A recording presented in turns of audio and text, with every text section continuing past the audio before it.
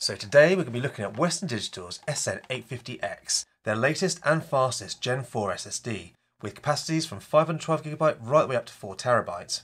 Now this drive can reach speeds of up to 7,300 megabytes a second, which is really quite incredible, and it's slightly faster than the previous SN850. So in today's video we're going to take a look, we're going to install it into my laptop and test the benchmarks and the temperatures from within inside the laptop itself and compare it to their older SN850. Now the first thing I want to state is if you're buying this for a laptop, make sure you get the bare drive, because there's two versions available.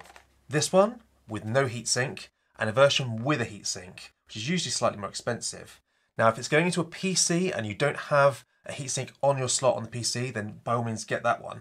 But if you're buying this for a laptop, you must get the bare drive. There's never room to fit a built-in heatsink in a laptop. Now, a lot of laptops will come with their own heat sinks already installed, especially if you're replacing a drive. And with this Anywhere, unfortunately, we don't get a heatsink on the second drive. So you can just pick up very cheap copper plates that will go over the top and do the same job as the ones that are provided by your laptop manufacturer. So let's take a quick look inside. So it looks almost identical to the previous SN850 packaging. Once we get inside, we've got some safety information and we've got the bare drive itself, and that is it.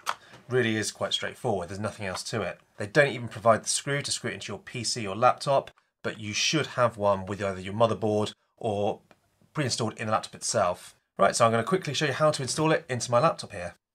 Now firstly, I've opened my Anywhere laptop, very straightforward on this model. But before you do that, please make sure you shut your laptop or your PC down and unplug it. Now once I remove the actual base plate to expose all the inner workings of my laptop, my first job is to unplug the battery so that I know that everything's safe that I'm working on. Now you can see here we've got two SSD bays side by side.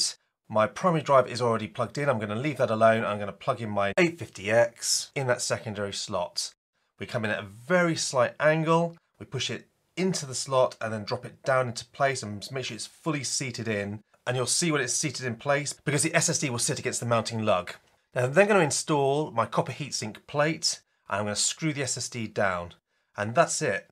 We plug the battery back in, we put the base plate back on, and we reboot the actual laptop.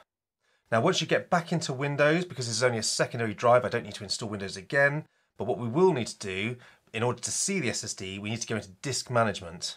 Now when you load up disk management, it will automatically tell you that there's another disk, follow the prompts, then you'll see your 2TB drive shown in your list of disks, right click on the actual drive itself and do a simple format and follow the prompts. It's as simple as that, and then you now got a working secondary SSD. So to test this drive, we're going to be running Crystal Disk Mark and Crystal Disk Info. Now we run Crystal Disk Mark so we can actually benchmark this drive and see how fast it is. And we run 7 runs within Crystal Disk Mark to really sort of torture this drive to bring up the temperatures, which we're then going to read in Crystal Disk Info. So with regards to speeds of the drive, this 2TB model that I've got here today, the write speeds were a little bit disappointing. The sequential write was only 6,800 megabytes a second, which is very similar to the previous SN850, so the non-X version. So that was a little bit disappointing. It did say up to 7,300. Now, in another machine, maybe you'll get slightly faster. And it is still an incredible result, but I was hoping to get over 7,000 there. But the write speed was truly phenomenal. Now with most Gen 4 drives, the write speeds top out at just over 5,000 megabytes per second. With this one, we've got 6,650 megabytes a second sequential write, which is massively better than the previous SN850. But that does come at a bit of a cost, and that's heat. This drive does run quite hot. During its testing, during this long benchmark run that we completed, it got to just over 70 degrees, and that's with the heatsink within this laptop.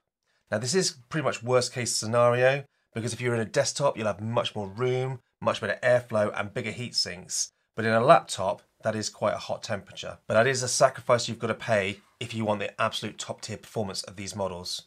So there we go, this really is a top tier product and a nice bump in speed, especially in the write speed over the SN850. It does run hot, but so does the SN850, and a lot of these Gen 4 drives do run hot as well. And this, in this laptop, is the worst case scenario for a Gen 4 drive. But you are backed by Western Digital's 5-year warranty to give you that peace of mind. Overall, I think it's an absolutely excellent buy. Now, as usual, if you've got any questions, put them in the comment section down below, and I will get back to you. and thank you for watching.